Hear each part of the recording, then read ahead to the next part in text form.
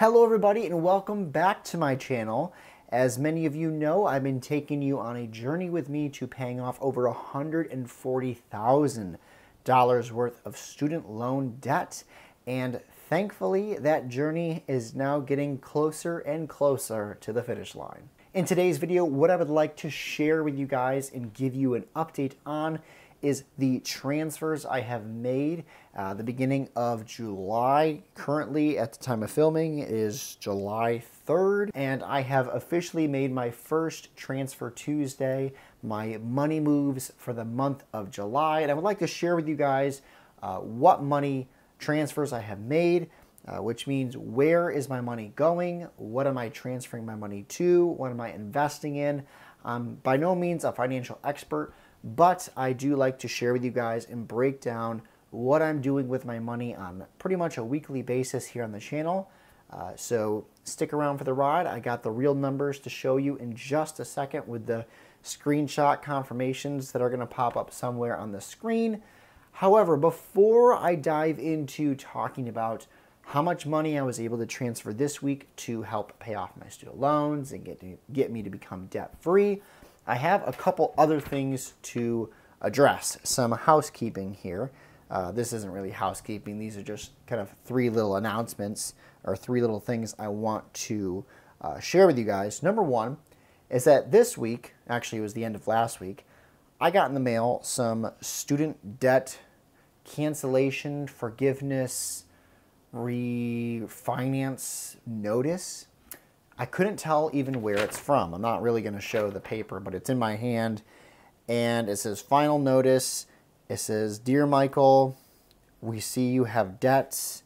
If you apply with this, you create your FSA ID. You potentially could have loan forgiveness or reduced interest rates, reduced payments, yada, yada, yada." So I don't know if this is like official from the federal loans place. I don't know what this is, don't know if it's legit. If anyone has received anything like this and you're kind of in the same boat as I am, please share in the comment section below what you think of this, if it's legit, if it's, I mean, they legit say the amount of money I owe. So there is like identifying factors here. But if you got something like this, or you know anything about it or what it is, be sure to let me know down in the comment section, because I have no idea what this final notice is for student loan consolidation / forgiveness. So that's the first thing I wanted to share with you guys. The other thing I wanted to update you guys on, because I've had some people ask about it down in the comment section, and this is one of those things that's really cool about having a high interest savings account, is that you get interest given to you every single month. I guess this can happen with your regular bank account too, but with a high interest savings account and with a lot of money in that high interest savings account, you get quite a bit back per month. So Ally Savings Bank, which is what I use right now for my savings account, pays out a 4.0 interest rate per month. However, it does show you how much you gain interest per day if you go into your settings and take a look at it. So I looked at it before pressing record. As of right now, with the total amount of money I have in there, which is I think just over $42,000, and it says that at that 4.0 interest rate, I gain $4.56 per day for having my money into this high interest savings account. So if you multiply that by 30, that equals $136.80 that I should be getting for the month of July. Normally, by the time I press record on these videos, if it's past the second or third of the month, I will already have that amount posted to my account and I can share it with you guys. However, today must be an exception because I cannot see how much interest I gained for this past month, the month of June, because it goes by, you get paid on the third of the past month's interest. So I'm expecting it to be somewhere around that. How they separate the money between how much is in it at the end of the month versus how much was in it at the middle and at the beginning, I have no idea. I don't pretend to try to know that. So it might not be exactly 136. We'll see. It's probably going to be somewhere close to it because last month it was around $121, and it usually goes up by that amount of money each month. So that's the amount of interest I'm gaining on this high interest savings account because I've been saving my student loans instead of paying them off as they are due, because they haven't been due. They haven't been due since, what, March or April of 2020? What's last on the agenda? Oh, so the last thing I wanted to share with you guys before I talk about what transfers I've made today for this Transfer Tuesday video is my plans for the summer in terms of my transfers. As many of you know, for the past year, I think at least, since last April, I have been trying to transfer $3,000 every single month to my high interest savings account for the purpose of paying off my student loans, my federal student loans, which have been in deferment. And I've been able to accomplish that pretty much every single month, with 1 or 2 months to be exception. And this coming summer, I think I should be able to maintain that $3,000 a month. The only hurdle that there is going to be is that I need to submit my vouchers. Every weekend that I've had, I'm like, oh, I need to submit my vouchers, which means that just finish the documentation and submit it. It's not a super long process. It's a little bit annoying because things are clunky with the software and system that they use for documenting. But every weekend something happens, and then that kind of takes up the time, or I just procrastinate and there's other things I would like to do. So that's the only hurdle. Once I do that, it should be relatively easy to maintain, hopefully relatively easy to maintain that $3,000 a month in conjunction with my regular career W-2 income job.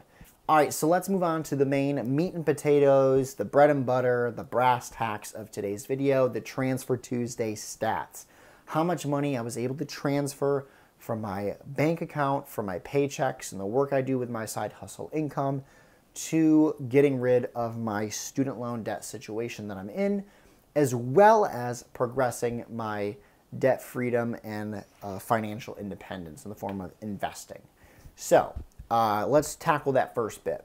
I was able to transfer $1,650 to my high interest account, my Ally Savings Bank account. $1,500 are going to go to the student debt category. It's going to stay there. And $150 are going to go to the sinking funds, vacation, Christmas, and family sinking funds. If I've done my math correctly, this transfer will mean that my student debt total bucket amount right now, after this transfer goes through, is sitting at $43,000. That's $43,000 I've saved up from my government student loans. That's also $43,000 that gains a 4.0% interest rate every single month, which is why I'm doing this. At first, it wasn't really significant to have be saving into a high interest savings account, and now it is. It's $100+ a month to do this. So $43,000 total saved up for the government student loans. So with my Ally Savings Bank, $1,650 have gone there. Some of it to student loans, some of it to sinking funds, which will get $50 each. The other transfer that I made on this Transfer Tuesday is $200. Wow, I'm getting very bright on the camera. The other transfer I've made is $200 going to my M1 Finance brokerage account for my Roth IRA. That's divided up between 4 different Vanguard index funds that I have chosen that cover kind of broad areas of the markets that are safe, I feel, but still offer good return. And so $200 is going towards that. So quite a big transfer today. What is that? $1,850 total transferred on this Transfer Tuesday. That's one of my biggest yet. So good numbers there. We're going to see how the rest of July plays out, this hot and steamy month that it is so far. It is so humid here. But I hope you all have a great 4th of July tomorrow, which will be the actual Tuesday that this video comes out. So have a good 4th of July if you're watching this now. And if you don't celebrate 4th of July, because I know some of my viewers are not even from the United States, Thank you still so much for watching this video and for supporting me, for encouraging me on this journey of getting rid of my student loan debt once and for all. I will see you in the next one. Take care.